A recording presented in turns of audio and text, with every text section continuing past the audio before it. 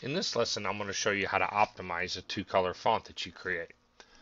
Most of the times when you create a two-color font that's not already pre-made that way, you're going to use the automatic outline.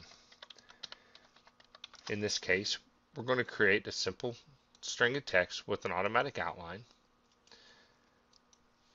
If you don't know how to do this, check the video I have on how to create an automatic outline around some lettering.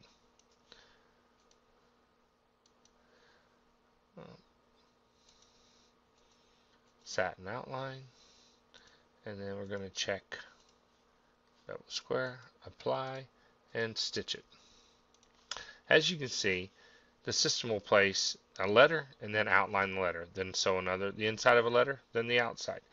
This is the way to ensure optimum registration, but if you're going to sew this on something flat and it's not very stretchy, then you can avoid a lot of these color changes simply by grouping this into two sections. What I'm going to do is I'm going to group the letters C-O-M-P, and then I'm going to outline C-O-M-P, and then U-C-O-N, and outline U-C-O-N. Two color changes.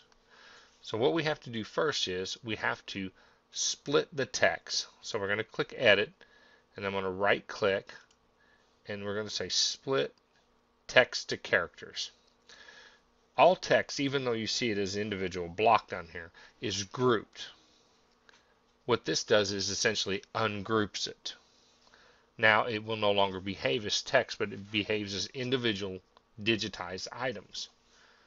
Then we're going to click the select mode, and I'm going to select, click and drag a box around the objects I want. I have the first four letters. Right click and select merge. You see now it shows COMP, outside COMP. Do the same for UCON. Merge. And now we have our two color design with only two color changes.